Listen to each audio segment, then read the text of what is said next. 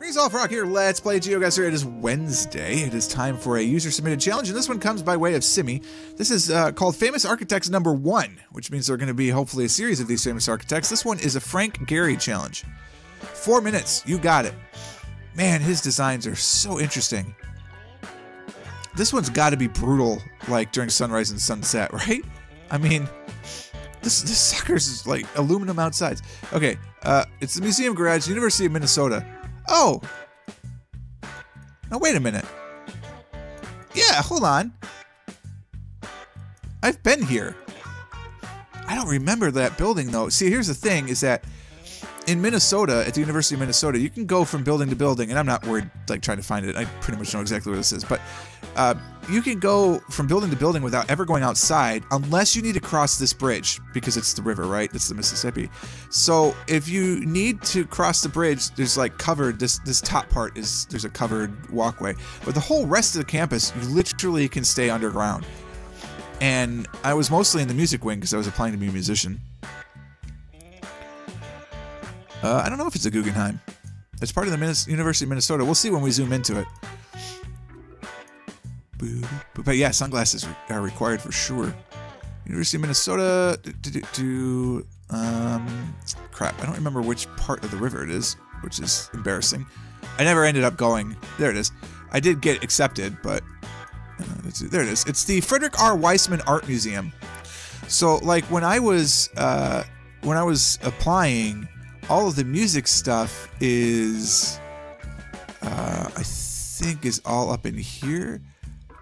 It was all up in here. Now I think about it, they moved it. Because they did a redesign. I was doing this 15 years ago was when I was applying for that. But yeah, like, it was legitimately why you couldn't do it. So like, when you go, and I'm just gonna let the time tick because we're having a good time talking here.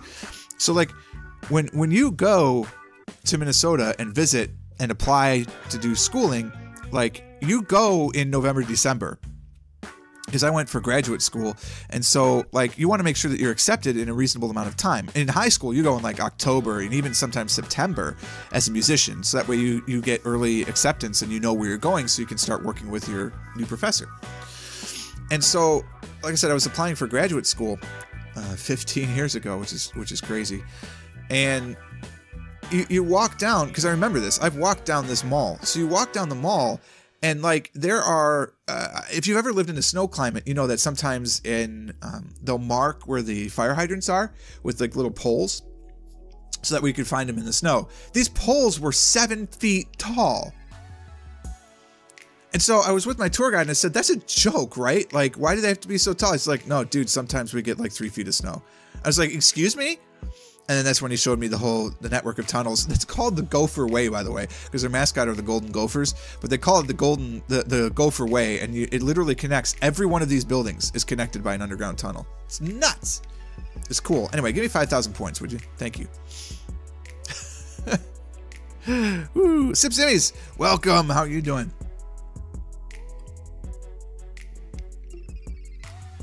Brad has played this challenge, which means it's probably a perfect score. So we have a lot to reach for. Frank, seriously, man, what's with the reflective buildings? All right, this one's gonna be a little tougher. The Zoolhof Trattoria. It says Gats. Gotcha. University of Saskatchewan. Yeah, it probably is fairly common in the north. I wouldn't doubt it. Are these both Gehry designs? That one for sure looks like it. This one looks like it could be. How would you like to live and work in those buildings? That's crazy. I can move in this, right? I sure hope this is a 2, because I'm about to start moving. Let me know real quick, Simi, if I'm not supposed to be moving.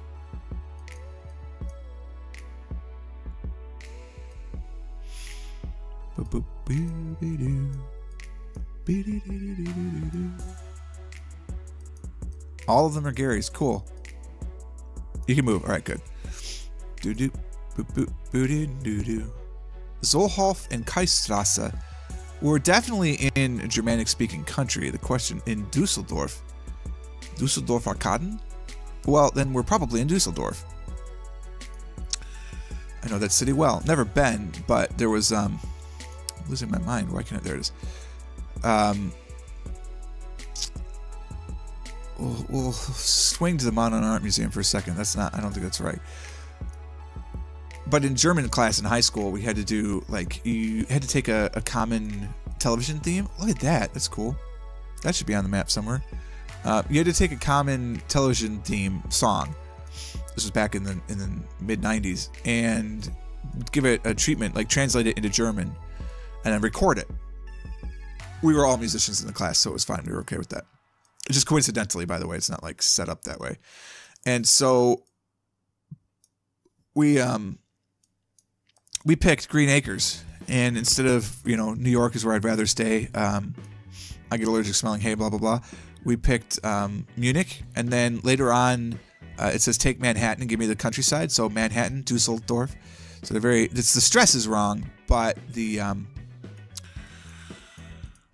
syllables were correct, so we just made it work. So then, of course, we included these places in the map, and our teacher was like, okay, now, or in the song, and they said, okay, now put it on a map and tell me what all about it. I'm like, God damn it. How dare you make this a teachable moment. Rheinturm and the Stadttor were on the Zollhof. Well, the Rheinturm is that way. Maidenhofen, there's the Zollhof. There's the Kaistrasse, so we're here. Woke am Gehry. It's a steakhouse. Nice. Give me some points. 5,000 of them are appreciated. What up? Boop, boop. Noise. Noise. Sorry, I don't know what's got into me today. That's the classic Gehry I know and love. Oh, wait. Woo. That's much more like a Lloyd Wright building, the way it looks right now. This is in the United States again. It's on Piedmont Avenue.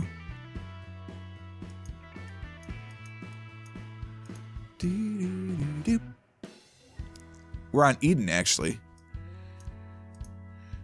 The zoo is that way. I like zoos. Ah, hello. It is the Vaught's Center for Molecular Studies.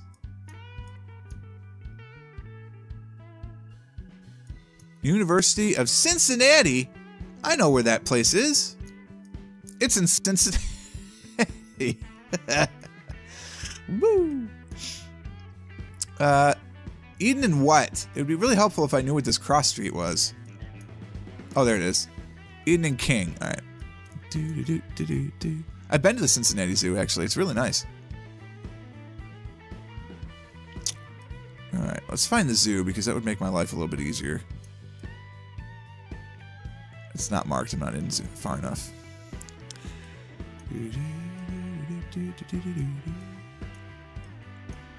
Much time? 2.5 minutes. Plenty of time. I need King Street. King Street's the big street. King runs north-south. I need King Street. Where the hell's the damn zoo? Damn it. Problem is I don't remember. The zoo must be farther north than I'm expecting it to be.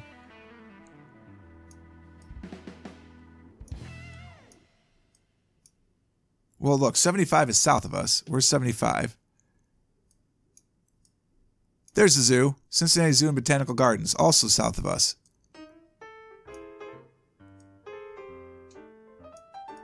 Right? Isn't that what it says? Zoo? Oh, no, no, no. Sorry. The zoo is west of us.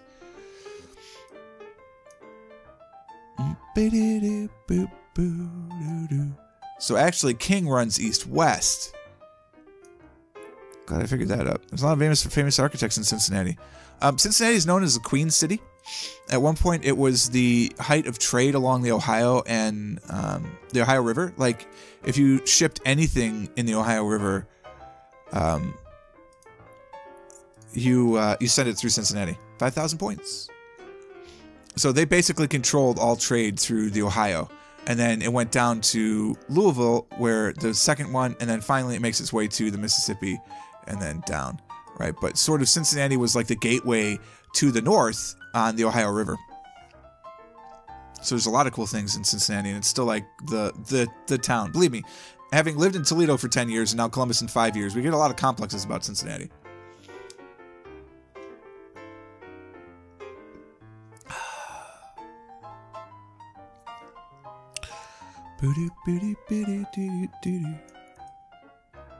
Love that little twist. It's nice. Small plates, but it's not America. Well, it's not the United States of America. Looks like we're driving on the left. Because we are. What the heck? Oh, okay. No, it's just somebody in sarong? Is that the right word? I don't know the religious name for that, and I do apologize profusely. We appear to be in Japan, which is not good for me.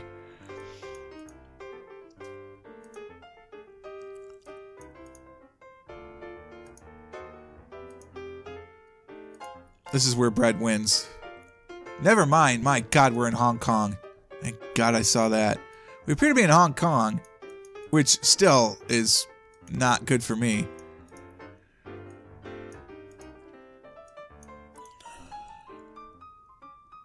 We appear to be on the north edge of Hong Kong, at least. That's something.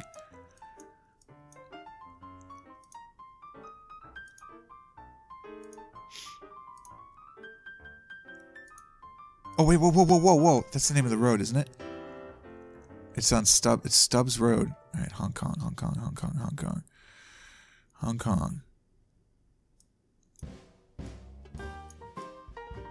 Probably Stubbs Road doesn't look that big. Oh, I'm so boned.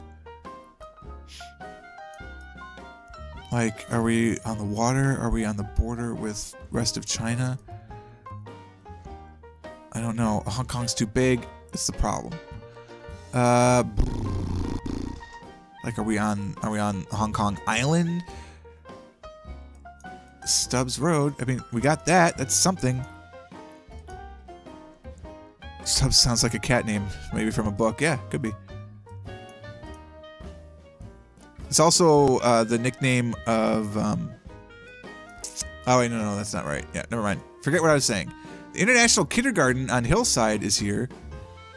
Oh Lord, a minute 45 is fine. Don't panic. Don't panic. There's tons of time. Now we're in giant buildings. Definitely water to our north, so I think we're on the island.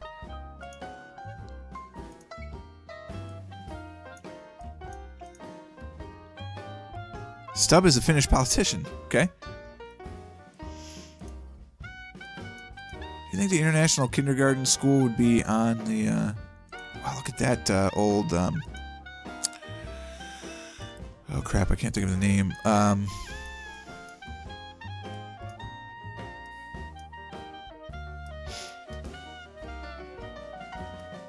oh god, I gotta get points somehow, so let's just put something down to get some points, but,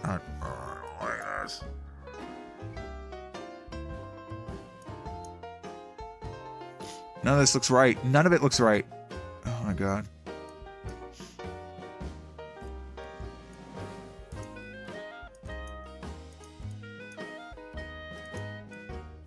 Where's the international school?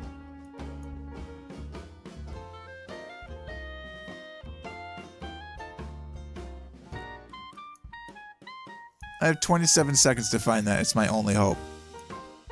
Help me, international school. You're my only hope.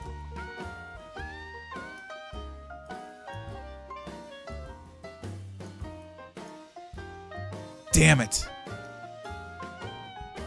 How dare you, Hong Kong? There's a cat mayor of a town in Alaska.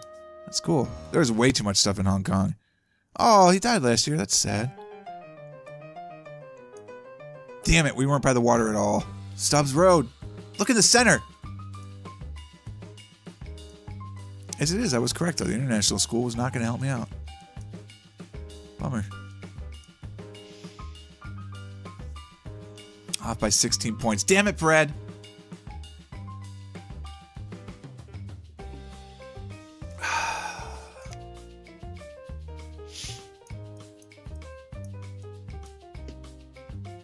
Just windows are very uniform for a Gehry design. Sort of surprised.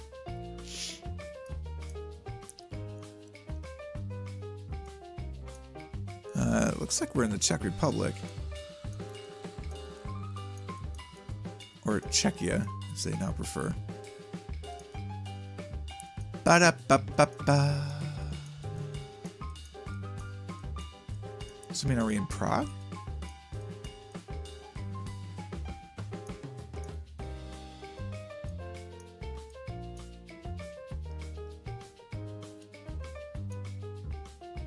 History of the Dancing Building. Contemporary art gallery, bookshop, design, and fashion history of the Dancing Building.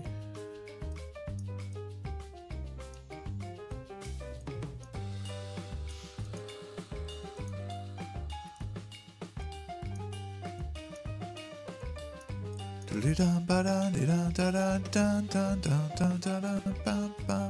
little ball on top as well. Giant tourist trap? The building itself or the city of Prague?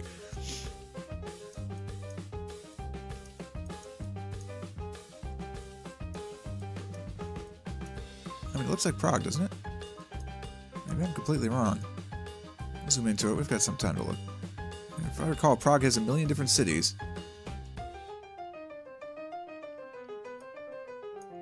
Not cities. I mean, it does, but I meant bridges over the Vltava.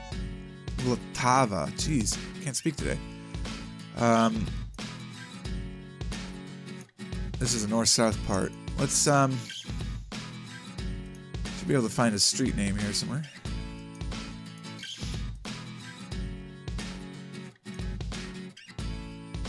It's definitely Prague. I just have to figure out which bridge it is, because admittedly I'm not good at that.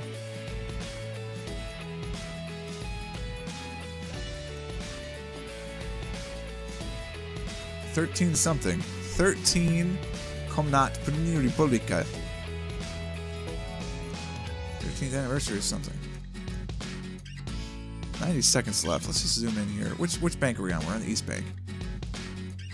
I mean, I know that's not right, but we're just going to start somewhere.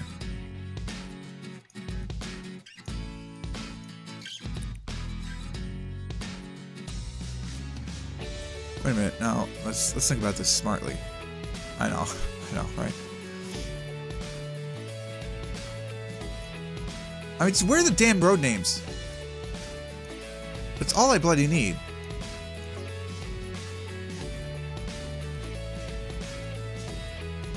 Why are they not on the... There we go.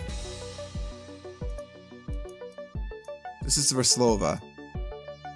There's a museum right here. It's 46 seconds. I've got tons of time, alright? Don't rush me. Breslova and Yoskova. Alright, Breslova.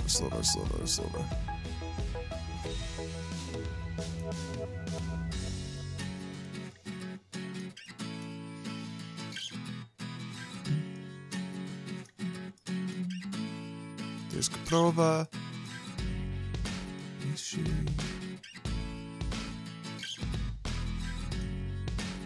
Now I only have 15 seconds. Now I don't have as much confidence that I'm going to find this place. Should have looked for this sooner.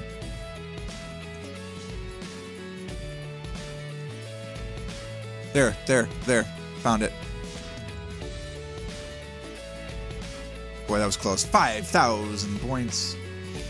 City's good if you don't eat on the main tourist route. The building itself is a tourist trap.